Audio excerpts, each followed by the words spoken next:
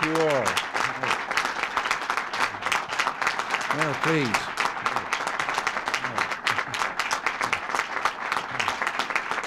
Thank you. Thank you very much. I have just read a clipping this morning from the United Press that shows how the private sector is spreading and things of this kind in philanthropy, that the First Lady of the Soviet Union has been named to the board of directors of a private and privately financed group in the Soviet Union. So you... But I appreciate this opportunity to be with you today in recognition of one of America's greatest national treasures, the spirit of philanthropy that is so evident among our people.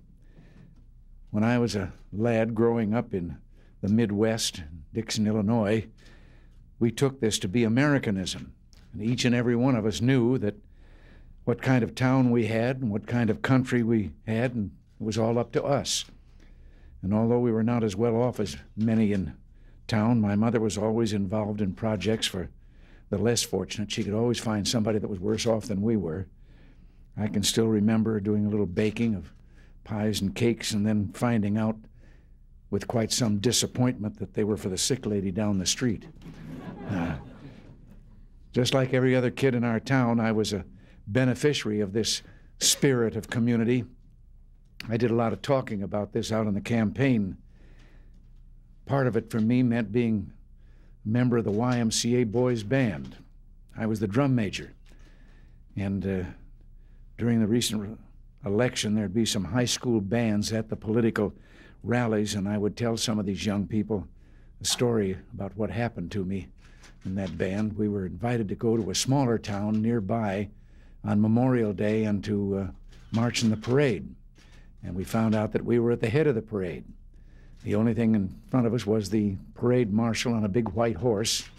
And we started off down the street, and I'm with that baton, which was bigger than I was. And suddenly he rode back down the parade line to make sure that everything was coming along all right. And I'm going down the street leading the band, and the music began to sound a little faint. And I sneaked a glance back. He had caught up with the front of the parade just in time to turn the band down an intersection, and I was walking up the street all by myself. I cut across backyards and so forth and scrambled to get in front of the band about another block away. Well, over the last decade, I think the American people didn't like where they were being led. Philanthropy and personal involvement were giving way to federal programs and bureaucratic solutions. I remember as a governor, one of the nearby states had a most successful, in its leading city, program for preventing dropouts in high school. And then the government came along with a program, and its first task was it just simply did away with that very successful private program in that nearby city. Right from the start, I think one of the major goals of our administration has been to reinvigorate the American spirit of neighbor helping neighbor. We made encouraging private sector initiatives part of our agenda at the White House, and wherever I speak, I try to bolster local campaigns and give a well-earned pat on the back to some great Americans. And of the accomplishments of this administration, one of which I'm most proud, is the success that we've had in this area. Over these last 6 years, we've witnessed an outpouring of charitable giving, volunteerism, and community spirit that was beyond our wildest expectations. The figures are in for the period from 1980 through 1985. Total charitable giving in that period increased by 82%. The figures for last year, 1985, which are the latest statistics, show that giving was at an all-time high, almost $80 billion, exceeding the 1984 record high by almost $6 billion. And during a time of low inflation, these are figures that indicate tangible change for the better going on in our society. Furthermore, people are donating their time.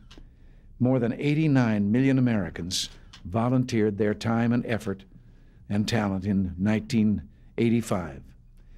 Other countries who've been paying attention to the job creation and economic expansion going on in the United States have begun to realize the importance of the figures that we've just been discussing. And I'm very pleased that 10 days from now, this subject will be discussed at an international conference in Paris, France, which my Board of Advisors on Private Sector Initiatives is hosting.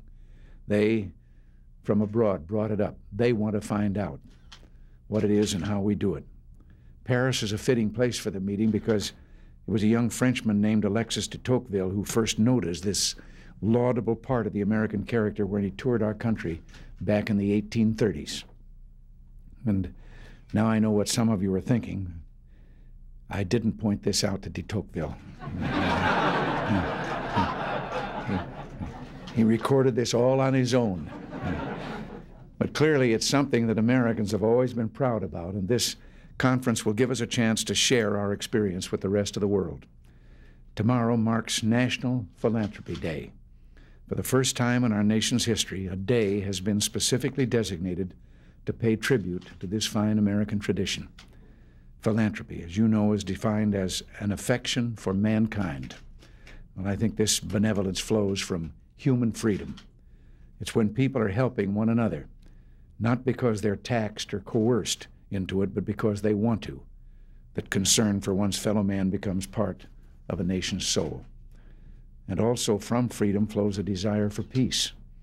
I was trying to capture that last night when I addressed the nation about some of the issues surrounding our dealings with the government of Iran. Our relations with the Islamic Republic of Iran have been almost non-existent for these last 7 years. During this time, there's been turmoil in the Middle East and an incredibly destructive war between Iran and Iraq, a tragedy of monumental proportions. All the speculation in the media notwithstanding, our dealings with Iranian officials have been aimed at bridging the rivers of animosity and hostility that separate our countries and at using our influence to bring a just peace to the region. That the Iranians have used their influence to help free American hostages in Lebanon has been a bonus that has come with the opening of these channels of communication, an encouraging first step and a show of good faith on the part of Iranian officials. Now that the veil of secrecy has been lifted, the unfounded rumors laid to rest, I think most Americans will approve of our efforts to better relations between our countries and rejoice that it has resulted in the freeing of some of our fellow citizens who had been hostages. All that has been accomplished can be laid to courageous diplomacy. We have and will continue to pursue every possible option to remove the causes of terrorism. In short, we will talk when talking is productive, and we'll be firm when firmness is required. But when terrorism does occur, we will act decisively against those who are responsible. There has not been and will not be any ransom for hostages. Let there be no doubt the United States does not pay tribute to terrorists. So with that point made, I want to thank all of you for being here today and for all that you've done to make this a better country and a better world. I know that Ann Asher of my Private Sector Initiatives Board of Advisors is ready to carry on this discussion, so I'll do what the little girl in her letter to me said after she told me all the things I should do after I was elected president, and then added a P.S. and says, now, get over to the Oval Office and go to work. Thank you all, and God bless you.